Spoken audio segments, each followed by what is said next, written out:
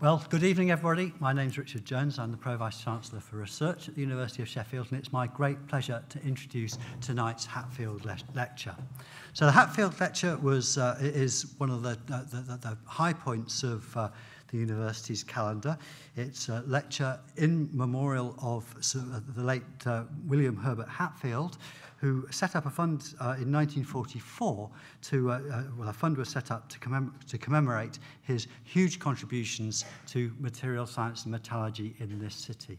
And of course, the city of Sheffield, there's no more appropriate city to commemorate one of the great metallurgists who created the scientific basis for this enormously important technical subject. Sheffield, of course, absolutely the centre of that.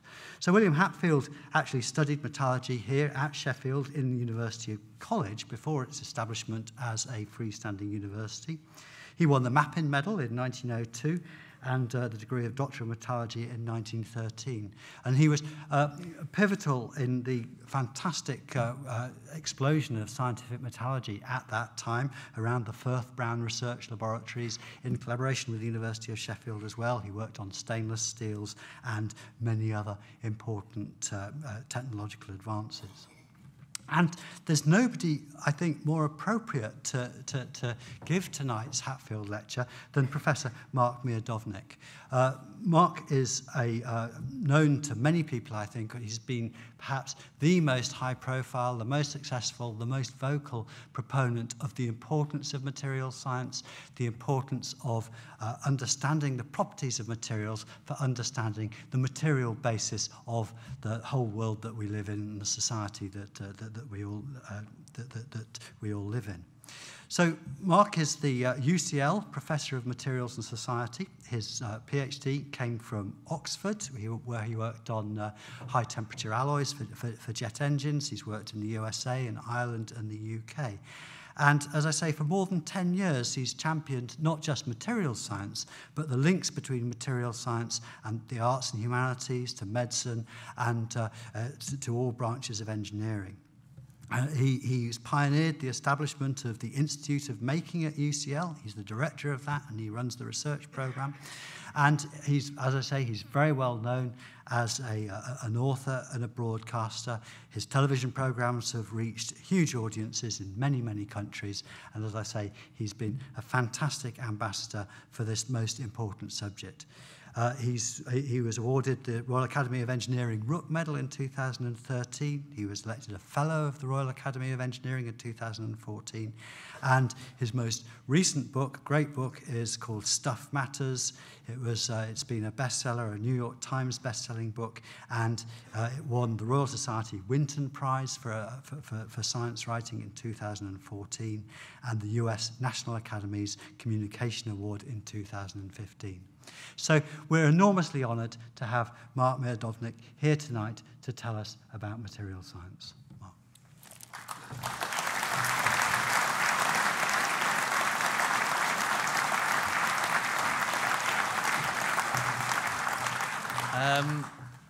I'm very, very honoured to be here. Sheffield is one of my favourite cities. I've been here many times over the years, and of course, it's one of the great places for materials discovery, the home of steel, stainless steel, all these amazing materials that you as community over hundreds of years have created. So this is a great place to talk about materials.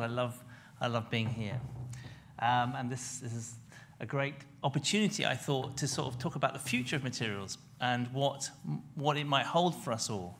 And when I was thinking about this, I was thinking, well, how to approach that subject? I mean, it's obviously difficult to talk about the future, and sometimes I hear other people talking about imagined futures, and I think, oh, well, what do you know? And you're probably thinking that now.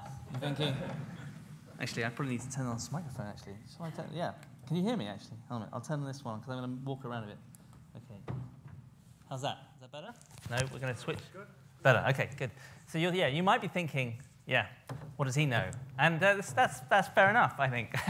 But so I want to first of all just talk about the present, where materials have come from, a little bit about the present surroundings and the history of that stuff, and then I'm going to use some of the things that we can learn about where the materials that came from in the past that we use every day. I'm going to try and use that as a kind of way of thinking about the future. And in doing so, yeah, I might be wrong about some things, and we can discuss that in the bar later. Okay, so where to start? Well, I thought you should start really in a mundane place, in an everyday situation, because that, I think, is where materials really are, you know, totally ignored by most people. But you and I, all of us in here, we don't ignore them. If you're standing at a bus stop, you're counting them, you're looking at them, you're thinking, great, there are so many materials there. I'm really glad they're there, especially steel in this place. And you don't really have to go to too much length, really, to pick out hundreds of materials in an everyday landscape. And people are always banging on about tropical forests and how brilliant they are and fantastically kind of diverse. But look, I give you the cityscape. That's an amazingly diverse place. And each one of these materials we invented. And the question is why? Why did we bother? Like, we could have just gone on living in these tropical jungles, but we didn't, right? We wanted to create our own. And that's something to be human there. There is something very, very, very human about creating materials. We are the monkeys who chose a different life, this life. And in order to make this life wonderful, but also to meet our needs, so basic needs of shelter and warmth, but then desires, dreams, we came up with this stuff, all of it. And each one of these, I argue, is a kind of answer to some dream, some desire. So we are living in the dreams of our past generations. They dreamt up this stuff that we now take for granted. And the question is, what will we dream up for the next generation? What are we going to give them? That's what I would like to ask in the next half an hour, 40 minutes. And okay, so how to start with that? Well, as I was saying before, you could look at some of the histories of where this stuff has come from. And it's quite a complicated diagram, but don't take it to heart too much. I just want to show you something, which is this, that if you look at very long ago, 50,000, 5,000 BC, actually, our ancestors, clever that they were, had kind of come up with lots of the important materials we rely on today. They'd worked it out without any science at all, just their hands, just their inquisition, just their curiosity, their skill. And if you look at this, look, glass, pottery, brick, cement, textiles, skin, glues, wood, concrete, paper. And this is not meant to be encyclopedic, it's just meant to be illustrative. But actually, most of the main classes of material that we rely on today, apart from electronic materials, were there. And then there's a kind of, well, let me just go back. It's not like there's a kind of nothing here, but there is a moment where, late sort of 18th, 19th century, where actually, okay, lots of things happen. And there's a huge blossoming of materials development. You get metal alloys, you get loads of different metals, you get ceramics, you get bioglasses, you get all sorts of things. You get the invention of plastics, you get polymers of all sorts, you get graphene, and you get composites and metal matrix composites and carbon fiber composites. And although it's not that there's nothing happening here, but there is a scientific revolution that builds. And this scientific revolution suddenly gives us a set of tools to understand materials and then invent new ones. And that moment is really where material science starts to be born, in my view. That before this, materials is a craft, it's technique, it's in people's hands, it's handed down generation by generation. But you get a point where the scientific revolution happens where suddenly it becomes about theory, about understanding the interior of materials. And I want to give you a sense of how that happened with a particular material. And I'm going to choose glass because it is at the heart of that. So glass, as you saw before, is a very old material. So the Egyptians worked out you could turn sand, which is basically silica and oxygen, and if you melted it and then cooled it, you could make this transparent material that was jewel-like. And they could make this stuff. So this is a pectoral from Tutankhamun's tomb, and in the middle here is not a diamond, right, or a ruby. And they had tons of that stuff, right? They were rich, they had loads of gold, okay? But they chose to put, on this very important king, they chose to put something with a piece of glass in it. And the question you have to ask is why? Why is glass elevated, even though they have jewels, and they have rubies, and they have gold and silver? And the answer is that the Egyptians cared about the afterlife. They cared about transformation. And one of the big hallmarks of understanding materials is understanding transformation. And transforming sand into something jewel-like, something opaque into something transparent. And they could do it, and that signified to them this kind of this ability to go into the afterlife, right? So the magical properties, if you like, of that transformation. But they couldn't make anything out of glass that was actually kind of functional. That was left to the Romans. The Romans took that basic process, and first of all, they understood how to change the melting point, and that was very useful because otherwise you're at 1,500 degrees, and no one wants to be at 1,500 degrees. It's really hard work in terms of getting the temperatures there and also keeping those temperatures and making big objects at that temperature, really hard. So they managed to work out that if you take natrum and you put it in there, you can reduce the melting point, and you can start playing around with glass at 800, 900 degrees. And they even worked out how to blow through a pipe into a globule of glass, and they will blow into existence objects. So this is a wine goblet, and it's made through glass blowing, which the Romans invented. And this is 2,000 years old, still survives today. And what an object. Now, the people who can do that, right, the people who can do that understand a material, really understand it. And they invented many things at that point. They first of all invented the fact that you can do glass blowing, that you can make glass into very fine filaments. And so they also invented the window. So the window, before this, right, if you want some light in your house or temple or whatever, then you have a hole, and it's called a wind hole, right? And the wind comes through it. And if you don't want the wind to come through it, then you close some shutters or a curtain, but then you don't have the light.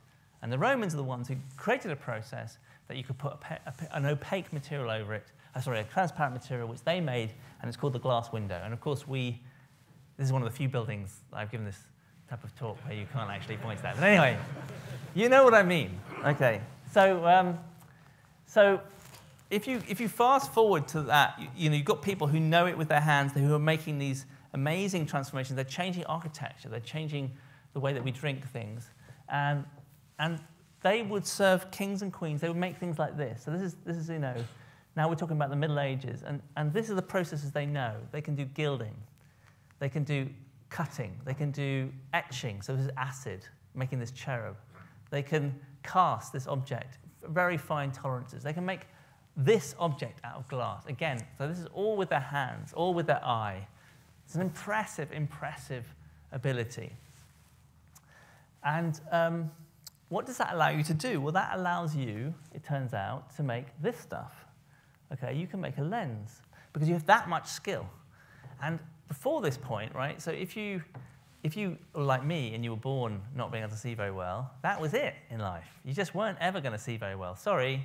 And if you're like lots of people in this room of a certain age, your eyesight got worse as you got older, tough. You fell in a ditch, you died. Sorry. That was it. That was the hard life that they lived. But suddenly you've got people who know glass, and they're not just making glasses to drink out of or windows. They're making lenses that correct your eyesight.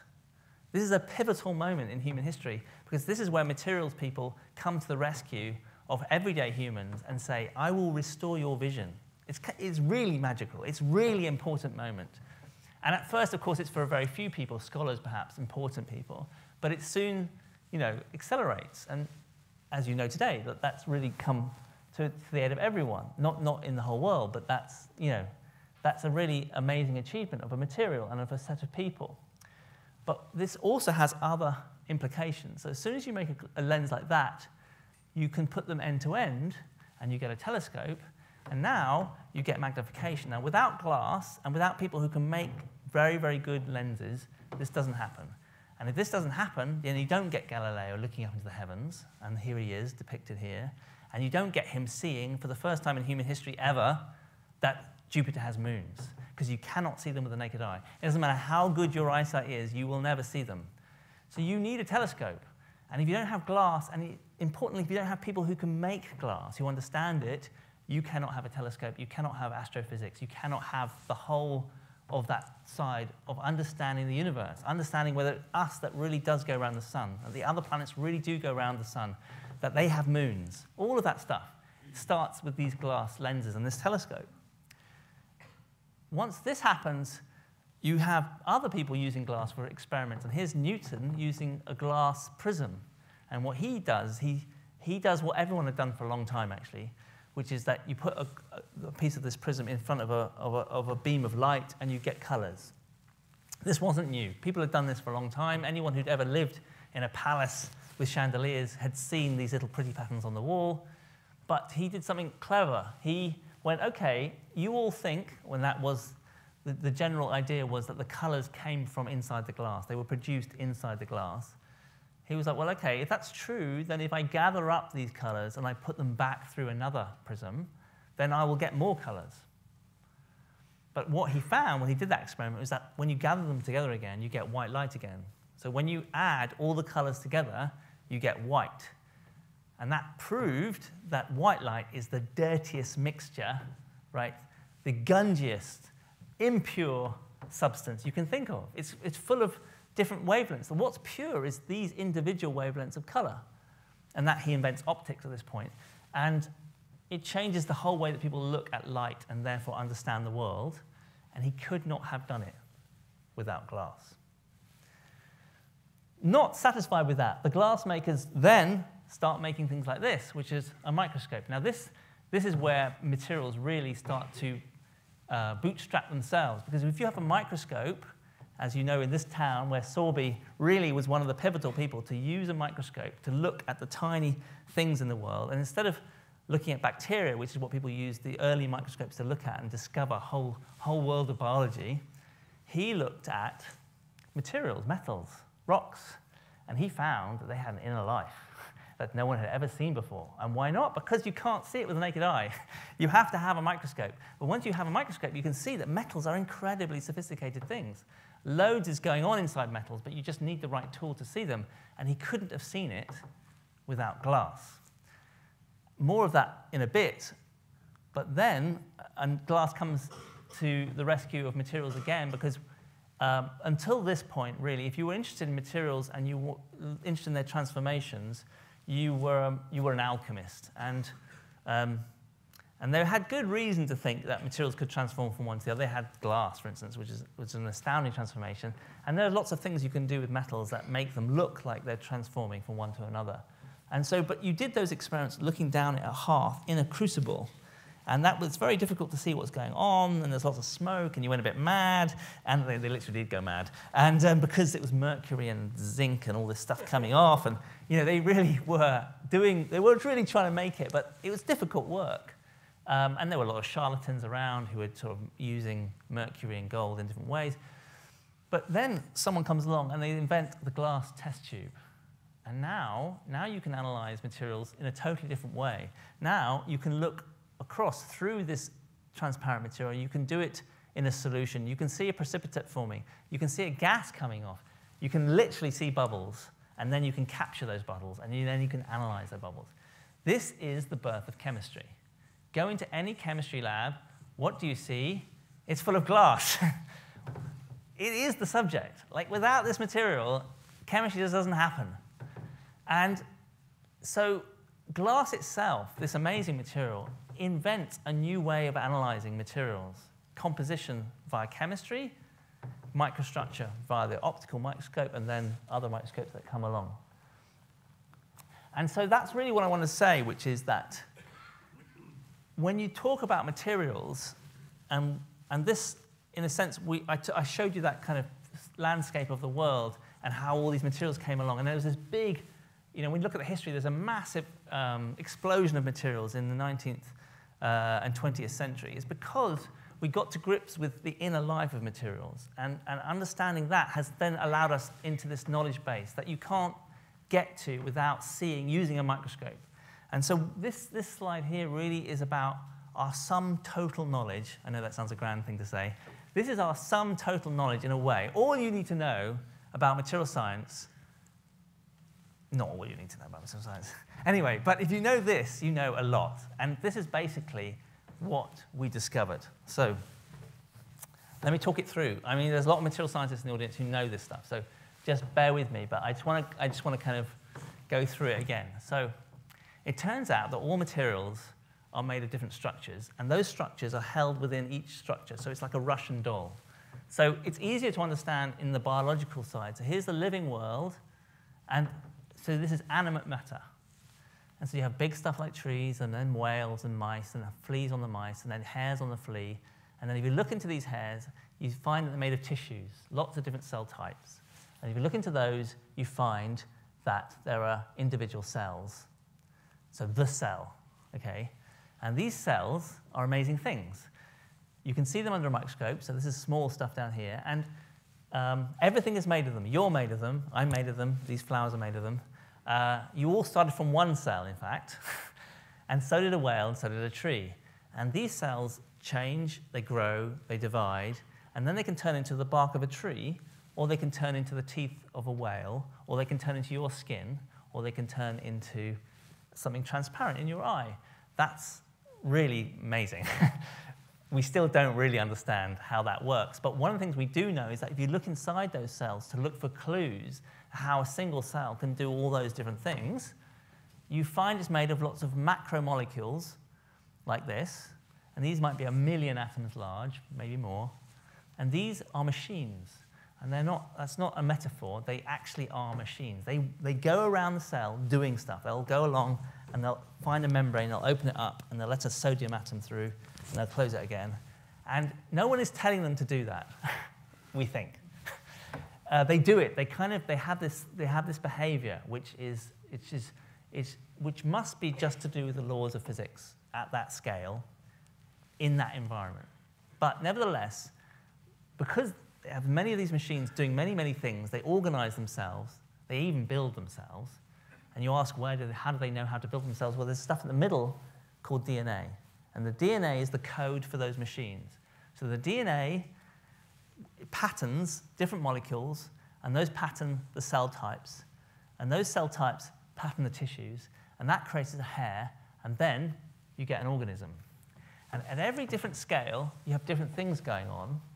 And at every different scale, you have different properties. So you might have a mouth with hair that's brown. And if you change a gene down here, you change some of these molecules, and that changes how cells behave, and that changes what tissues behave. And that may mean that the hairs all fall out, and it dies of cancer, perhaps. Or it may mean that it goes blonde. But the important thing is there is no limit to this. So when you think about you and me in this diagram, and you thinking a thought or having a relationship with someone, it is to do with all these different structures interacting. And it isn't a one-way interaction. It's not like things down here only travel up the scale. Things at big scales travel down the scale. So if you go and live in a desert, then you turn on different genes, your cells behave differently, and actually, you're a different person. So there's something to do with the physics and chemistry of all these different scales in you, in me, that is about life, something about that makes it alive, that you alive, me alive. And it's got something to do with the fact that there are all these different scales, and they're constantly changing the scale above them, but there's also a feedback loop into their scale. So information is going up and down these scales. Okay, so that's living matter. It's impressive stuff. Okay, I won't dwell on it because that's not the point of today. The point is this, that it turns out, if you're wondering why materials are so amazing, like ceramics and glasses and metals and plastics, and there's so many different types of material, is because they have all these scales too. And actually, we've worked out that we can fiddle around with many more atom types than biology does. Biology basically builds everything out of carbon, hydrogen, oxygen, and it throws in a few other elements for good measure. But it does everything really out of very few elements. But we've taken advantage of iron and carbon and lots of different elements. And we've built lots of stuff. And they've all got these scales of structure in them. So, you look at this. I think this must be ceramic. No, it's plastic. This very high quality plastic at the front here has all those scales in it. That floor has all these scales in it. And how do you see them? Well, you see them with these microscopes we talked about. and we now have very advanced microscopes, and we can get all the way down to atoms. So we can now see atoms. And what do we see? Well, obviously we have big things like buildings and robots and very smart phones. And if you look inside those, you have tiny wires. And if you look inside those, you'll find there are little machines in which the features of those machines, tiny little features, are the size of a hair on a flea.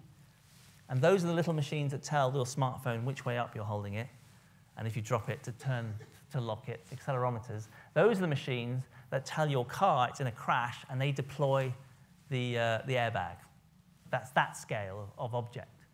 But if you look even more carefully, and I've put this in on purpose for this audience, you find that actually metals and ceramics and lots of things are made of crystals, and these crystals have special properties. So this is a steel crystal, and it's got these little lamella in it. You can see them. And this is what Sorby saw more than 150 years ago, I think, or around 150 years ago, which was that if you want to know why different steels are different from each other, you have to get down to this scale, and you have to see that actually they may have the same amount of carbon in, but the way that carbon is placed inside the crystal changes everything about that steel. And in this case, this is something called pearlite, these little lamella. So if you can see that, then you can do experiments to make sure you get it or not get it, depending on what you want, you see. So you have control at this scale. And it turns out if you control that scale, you control the strength of a steel, and you might not care, but that's the difference between a bridge falling down or not. That's the difference between a ship being able to withstand a huge wave or not. And so controlling this did make a big difference to industry. It was a big, big, big part of the Industrial Revolution.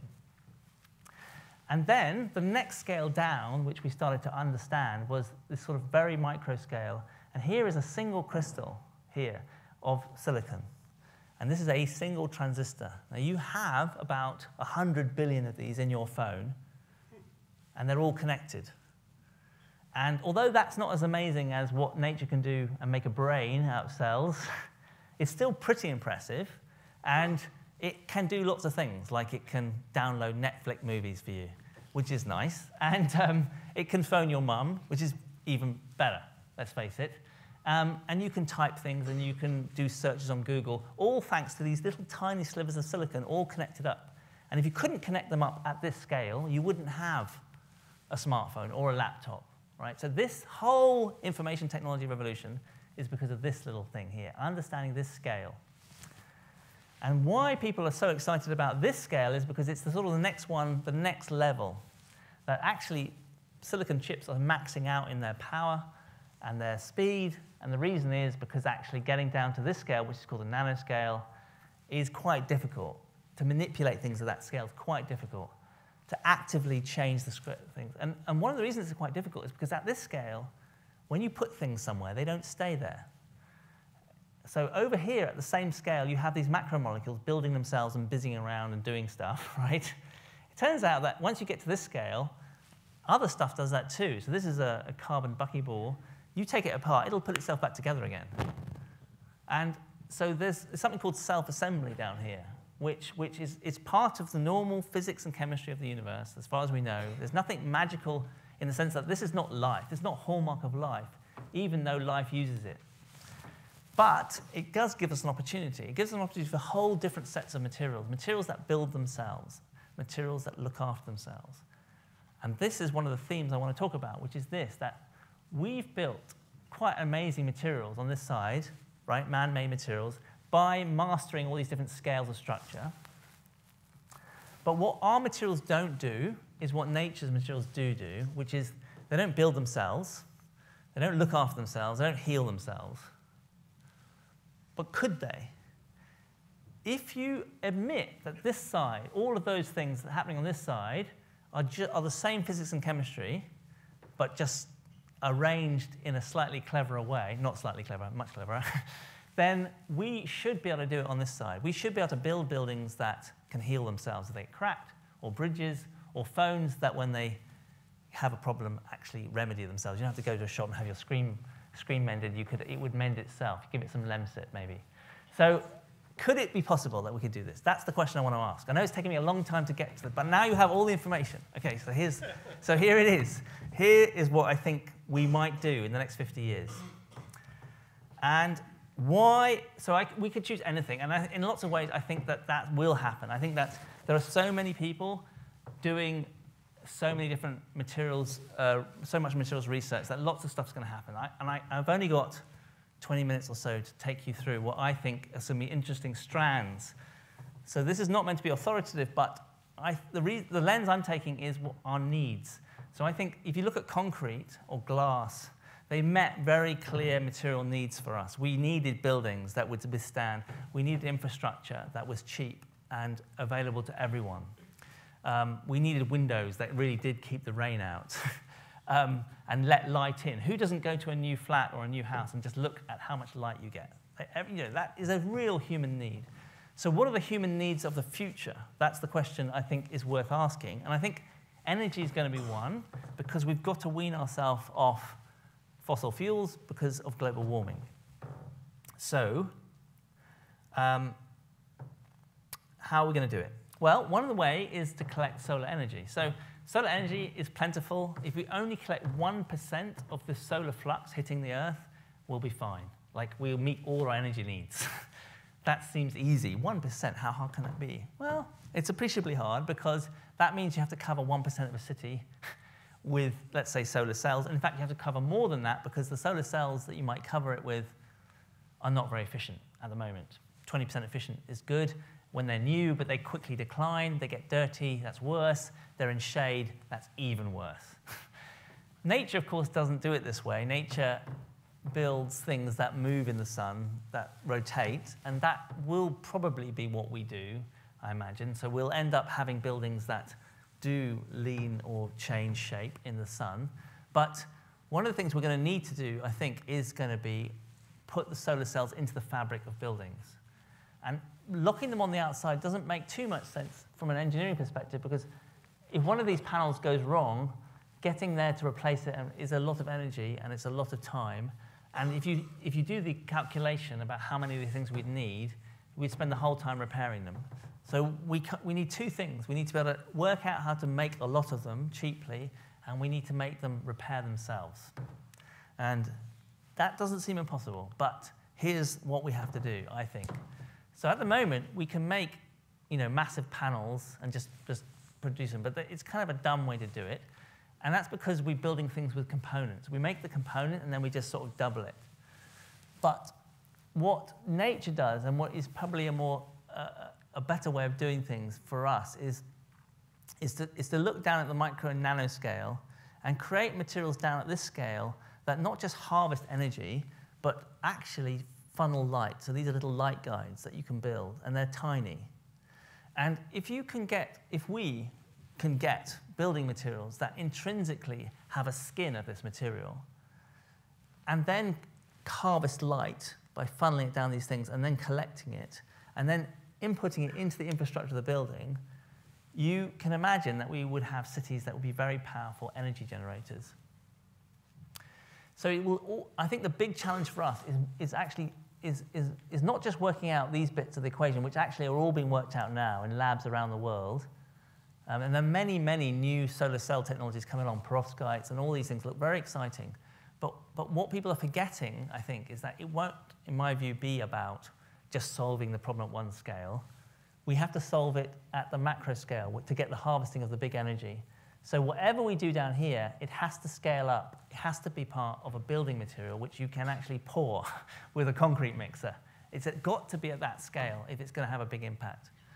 And that's still to do, but that isn't beyond us, I think. The other thing we're going to have to do is that we have to harvest energy, but we have to store it, because half the time it's night and we need to use the energy, and the sun is not going to be shining. And battery technology has got a long, long way to go, but at the moment it's kind of monolithic. So when you look at electric cars, they have this enormous pack of batteries in them, lithium batteries, that are just this block.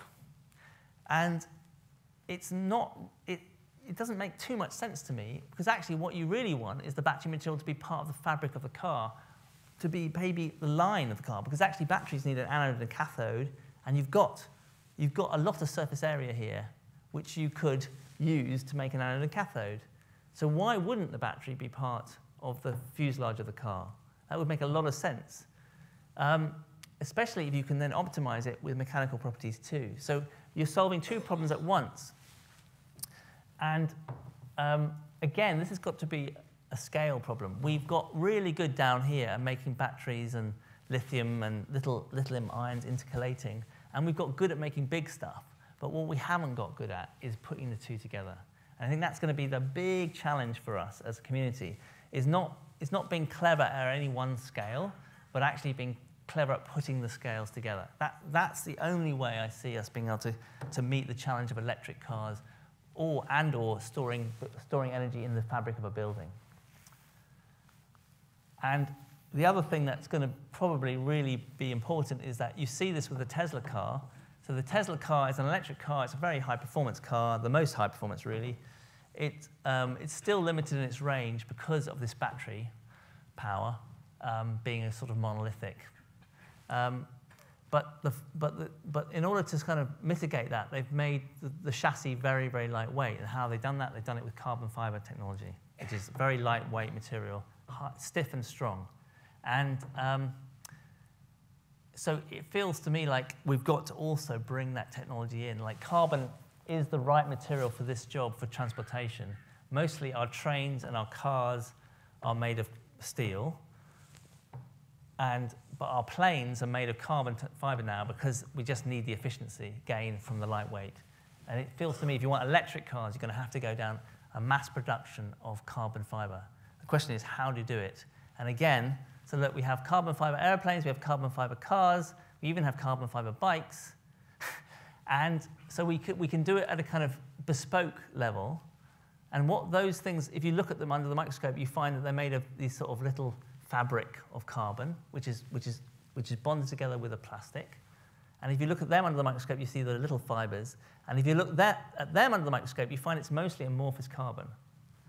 So these fibers are good. They're good enough to make very high-tech planes and cars and bikes.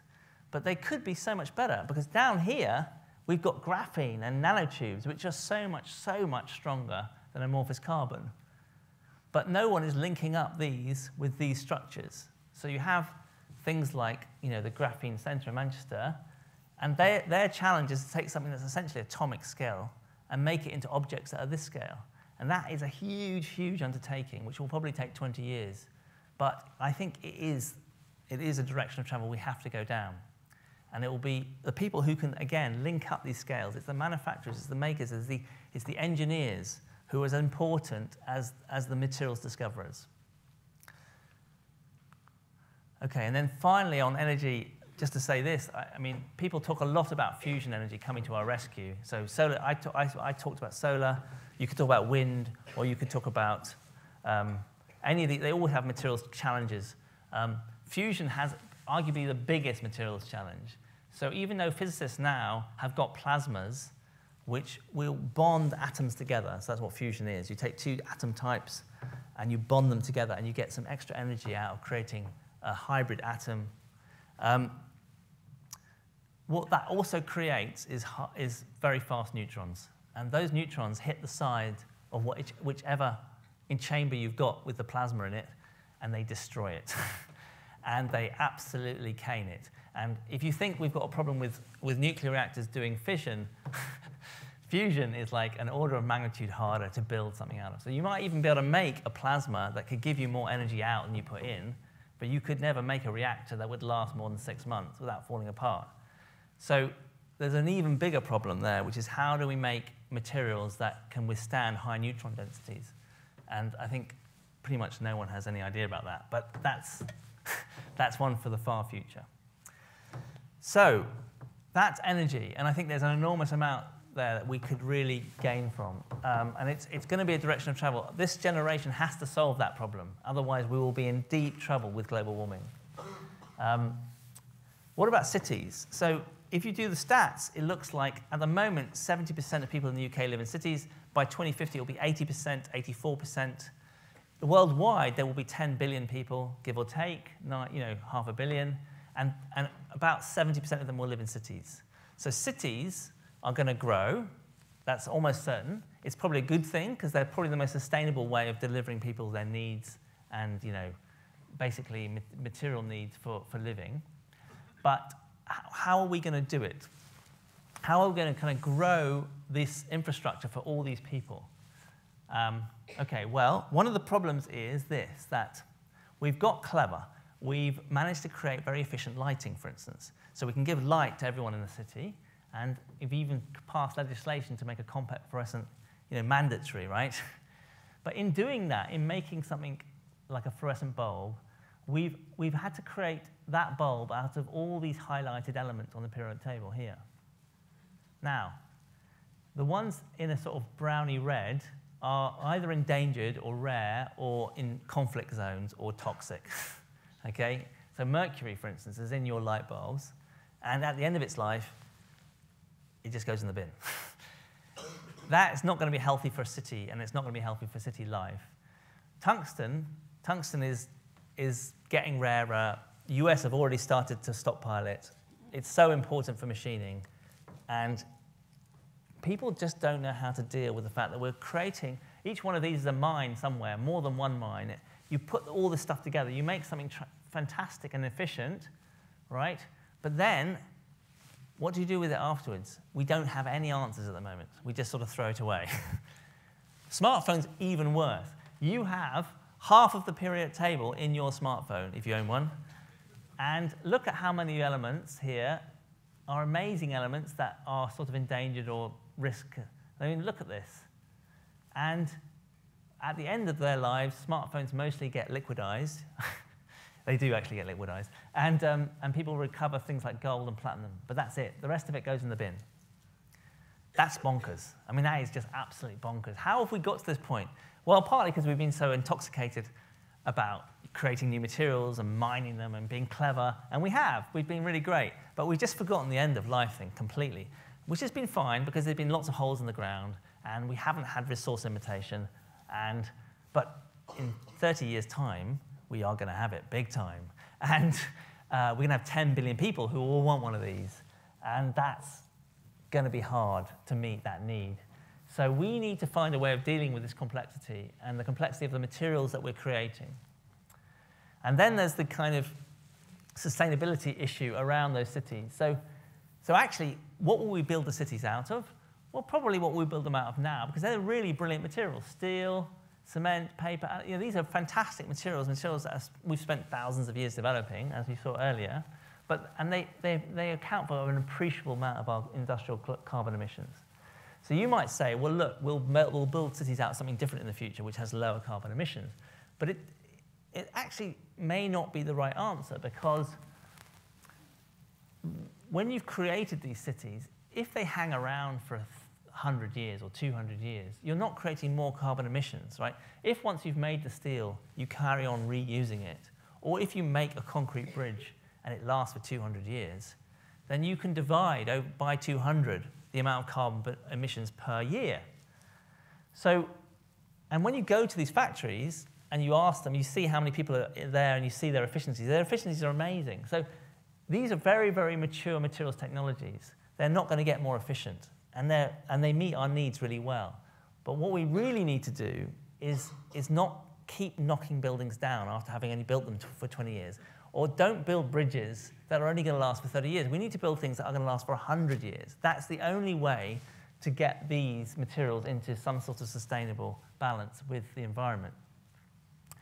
And one of the things that we're going to have to do to solve all of those complexity problems and repair problems is basically have a circular economy. I'm absolutely convinced of this, so that instead of it coming out of the ground, it getting used and going into a dump, we've got to be bringing stuff back in. And we've got to be thinking always when we make something, the bigger it is, the longer it has to last. The smaller it is, the shorter time it can last, but then you need a way of bringing those nutrients back in. So this diagram from Ellen MacArthur Foundation is quite a neat one. There's lots of different ones, but basically you have sort of bio side and the man-made side, and you have this looping structure. Now we, as a society, have been totally unable to bring this into being so far. Both economically, both from a policy perspective, and there's some bits of science that really need to happen in order to make this happen. But I'm absolutely convinced we're going to need to do this if we want 10 billion people to have the lifestyles that we have in the future. And they're all going to want it. And there's no reason why they shouldn't have it. I think we're clever enough to do it, but we just have to move wholesale to a different way of thinking about making objects.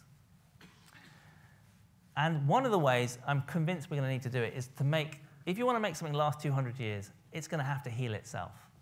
If you're going to want a building which harvests its own energy and is 70, 80 stories high, it's going to have to heal itself.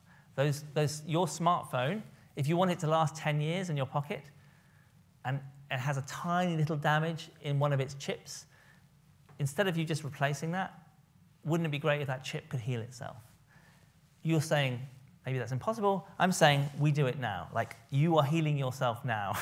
Your body's doing it all the time. The physics and chemistry exists. Can we do it? Well, here is some self-healing concrete. This is already in production.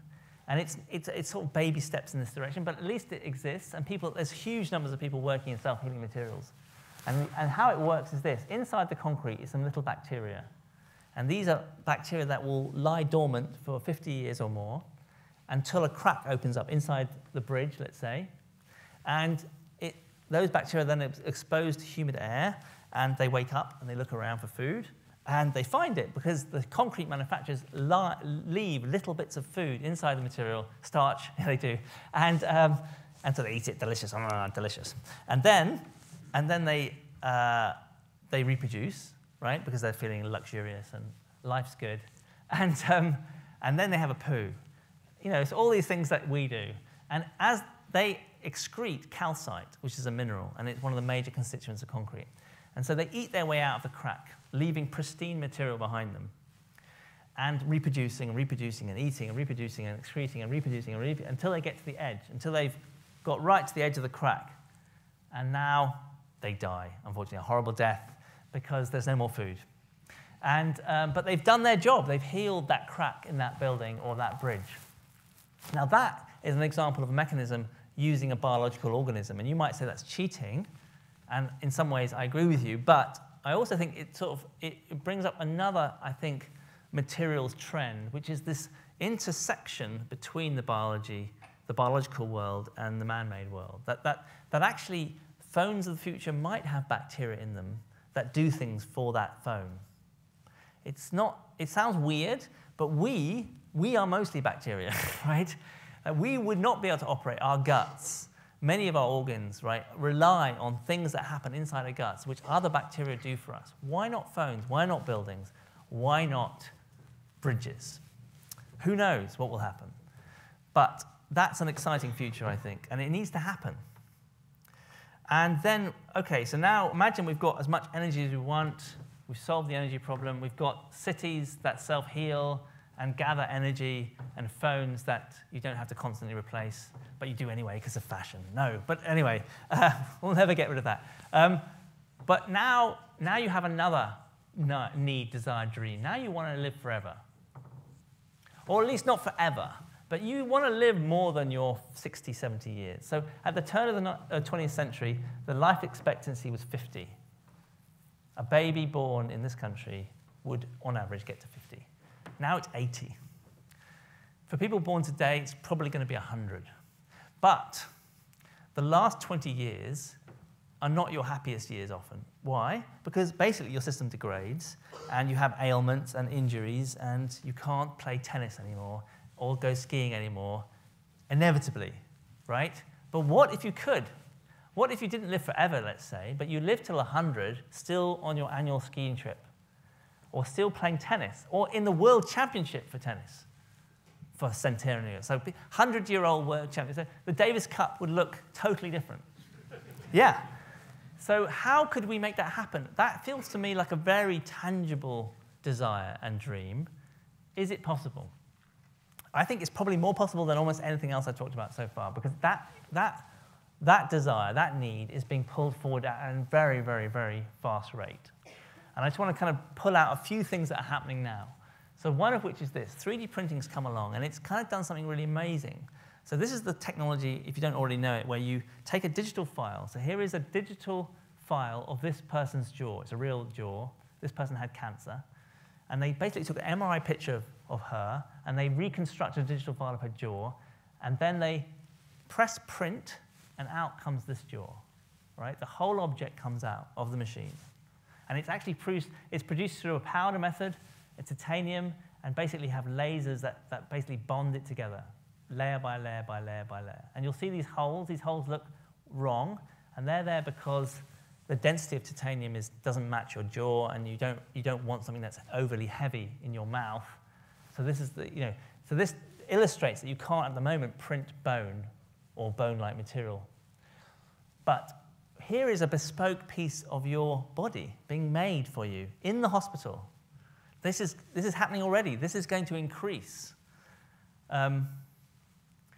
What next? Well, people are already, when they're planning very delicate surgery on infants, and where it comes down to tiny cuts and getting it absolutely right, what they're doing is they're doing MRI scans of the heart of this kid, for instance. They're then printing the heart out in the hospital. The surgeons and the nurses all then plan the surgery around the actual model of the heart. They actually know exactly what they're going to do. In some cases, they then model it in terms of fluid dynamics, and then they do the surgery. So these things are already in place. Here's something else that's already in place, which is prosthetics. So, and this is a slightly different thing, but this is not in the hospital. This is open data. So this is a hand that this boy, printed himself on his own 3D printer. He bought the printer with his dad for $200. He's printing out this hand with moving parts and a little bit of electronics. And this is open data given to anyone. You can size it to suit yourself, and it's cheap. This is much cheaper than buying a $50,000 prosthetic hand, and people prefer it. A lot of the patients prefer it because it grows with them. They can have several. When they're playing basketball, you can have 10 fingers. This helps, apparently. And in war zones, they're shipping 3D printers out to war zones because where people are being blown up and losing limbs, you can actually give them something there and then that exactly fits them. And you can do it at a price that you can afford, they can afford, that society can afford. So this is really tremendously exciting. How far could you push it? Could you print a heart or a liver? Like, there's massive waiting lists on kidneys. You probably have, I'm sure in this room we have people who are either on the waiting list or know people who are on it. People die on the waiting list all the time. Could we print out a kidney? Well, people are trying it. They're printing cells. It doesn't work very well, partly because cells really object to being printed. They're so sophisticated. They're like, I'm so humiliated, I'm going to die. Anyway, but no, it's probably because of the shear forces. But anyway, who knows what it is, but they don't do so well. And also, anyway, it doesn't really take advantage of the fact that the cells are very, very sophisticated things. They can reproduce themselves. You don't need to print something cell by cell to get a heart or a liver. In fact, what you need to do is create an environment in which one cell can turn into many cells and make a liver itself, because they're all programmed to do it. Your original liver, right, grew itself. How would you do that? Well, that's a technique called scaffolding, which turns out to be very, very important. So what you do, this is a microscopic picture. So these are individual cells of a patient, and you make a tiny little scaffold of fibers, and what you have to do is make sure those fibers, the chemistry of those fibers, is something that these cells like to sit on. So that's a bit of chemistry. You then have to, weirdly, you have to make sure that the holes inside that they're going to grow into, they're the right shape. If they're a square, for instance, you'll get a skin cell. If they're a triangle, you'll get a liver cell. And it's not quite clear why these mechanical cues are so important, but they are really important. So you have to create the right environment, a scaffold, but if you get the right environment, they will proliferate and they will create an organ. So you can grow, and people do, livers and kidneys from individual stem cells of patients. And this is just to show you where the state of the art is. So this is a patient who had cancer of the throat, and you have material scientists creating the right scaffold to create that tissue type, and do an MRI scan of the person, right, to get exactly the right shape of their thorax, throat, and then they seeded it with the patient's own stem cells and put it into a box that's called a bioreactor, which has the right humidity, and they give it some food. And now, if you get everything right, the cells proliferate and they create the right tissue. And then what they did 2 weeks later is they operate on the patient, they cut out their throat, they replace it with this one, and then they cross their fingers, because at that point, it's not going to have food unless the body provides it. It's got to get the blood vessels have got to grow into it and provide that food, and that has to happen over a few days. But not every patient survives, but they do. So these are baby steps down the road of growing your own replacement organs and body parts. And who knows, really, and honestly, people do not know how far this can go. But it's very, very exciting. And that brings me to my final topic, really, which is how are we going to discover all these new materials that I think we need? Partly because I think we're going to have to deliver them in terms of global population and climate change, but partly because we're going to want to, because we want to live longer, better lives, play tennis when you're 100. Who doesn't want to do that? And so this is loosely called materials discovery, right? How do you discover these techniques, these engineering and scientific techniques?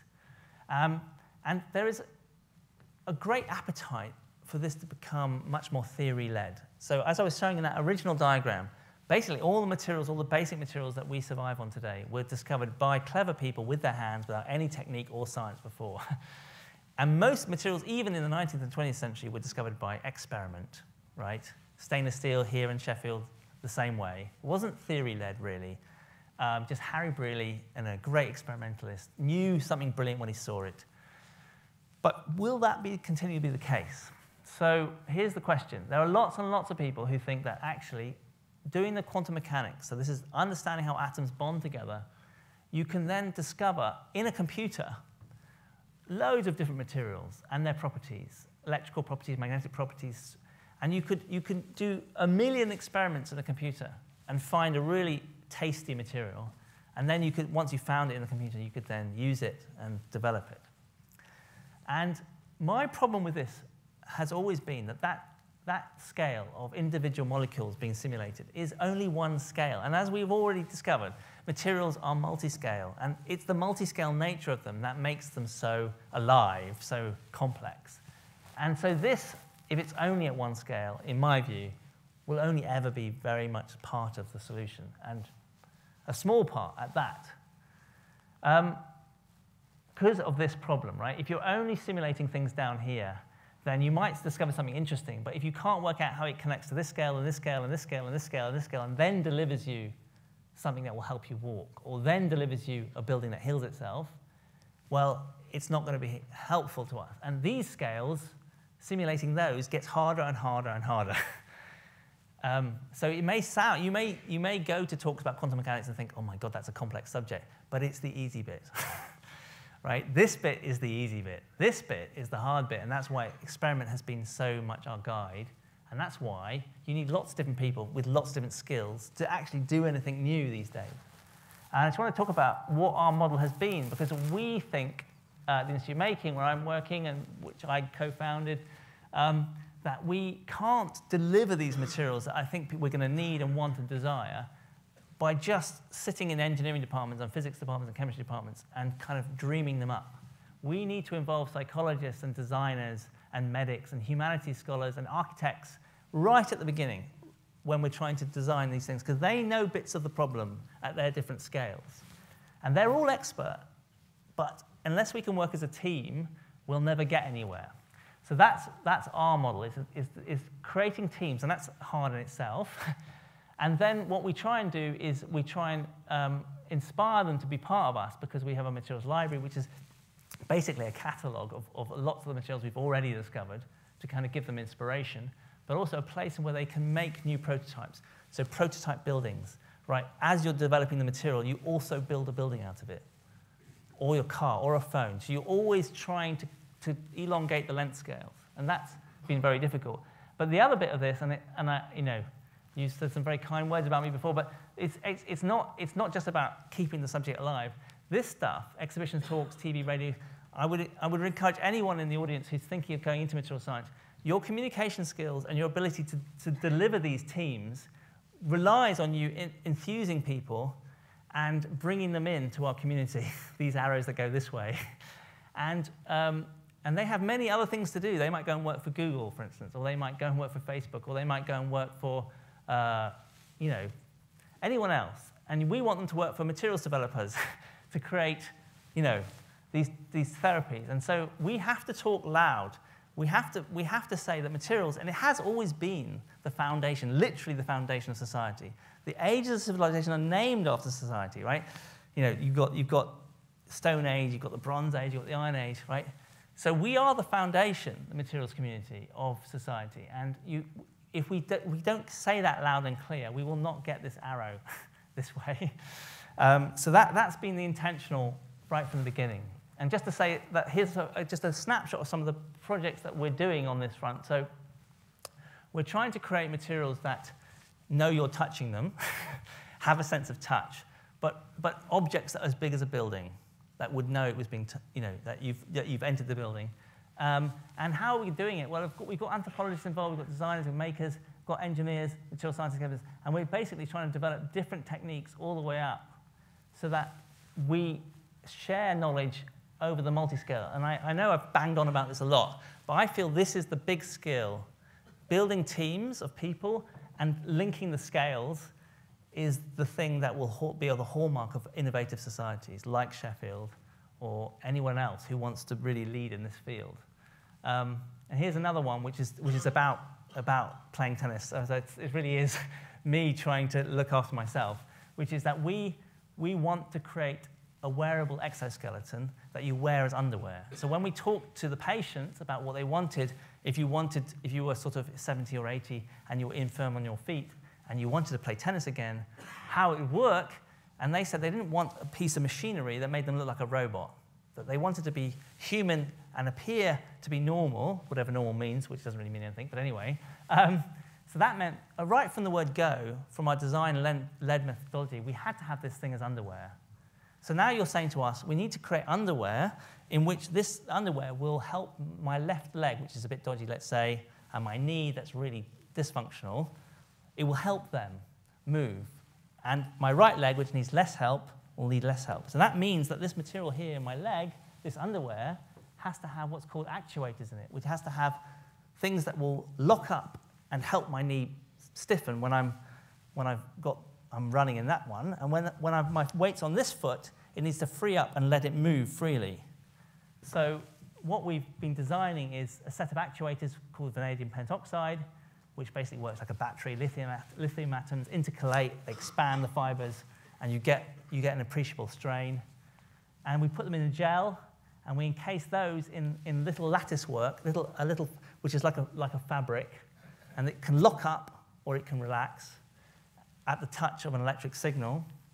And then we have sensors built into this which know which bits of it have locked up and which bits haven't. And then we build that into an actual fabric which suits you. So it's exactly, and we 3D print the whole thing. So we 3D print the whole thing to fit you. And at the moment, we're at the point of it's a small material. It hardly does anything because it's so difficult to do this. But I'm absolutely convinced that if you or I end up playing tennis when we're hundreds, we will be wearing something like this. And it will be made with a team of people who roughly have these skills. So that's all I wanted to say. Would Hatfield have approved? He would have disapproved of me spelling his name wrong. Oh, no, it's right. Sorry, yeah. I think he would have approved. Here's you or me playing tennis when we're 100. We're looking fairly normal, although it turns out in those times in 2050, red hair is just normal. And I think the future's it's going to be interesting, but it will definitely be led by new materials. And it will be the people in this audience, I hope, who develop them.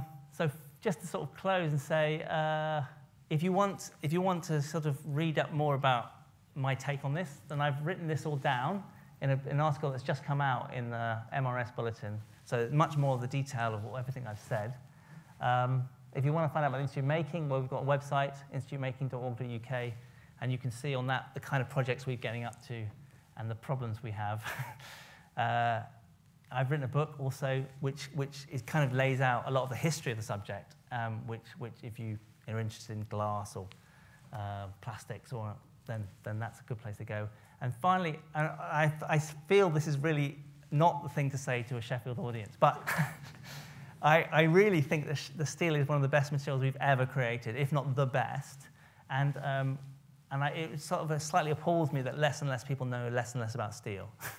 So I created this MOOC, which is it's an online course. It's free.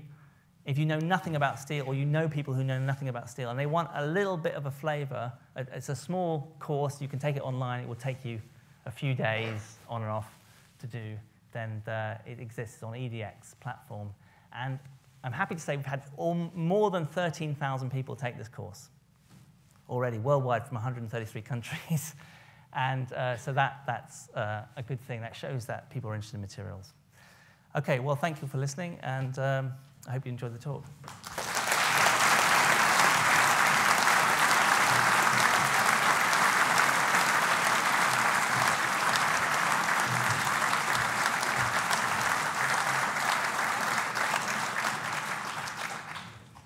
Thank you so much, Mark. We've heard an absolutely fantastic talk this evening. I think Mark has taken on a huge challenge to talk about the future, but also he's talked about the state of the art as we know it now, and covered such a huge range of different topics. It's absolutely amazing.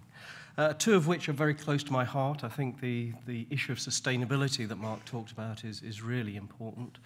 And also the length scale issue, which, of course, covers this 100 million levels of length scale that we have to solve.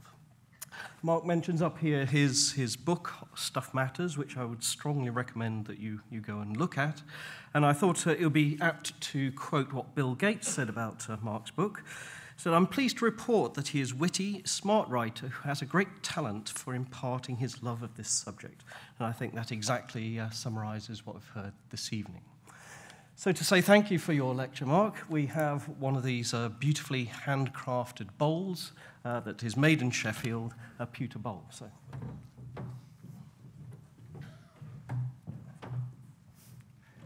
It's very kind of you. I'm really... Thank you. Very beautiful. Thank you. So very briefly, I just have to make a couple of boring announcements, which is most inappropriate after a lecture like that. But I would just like to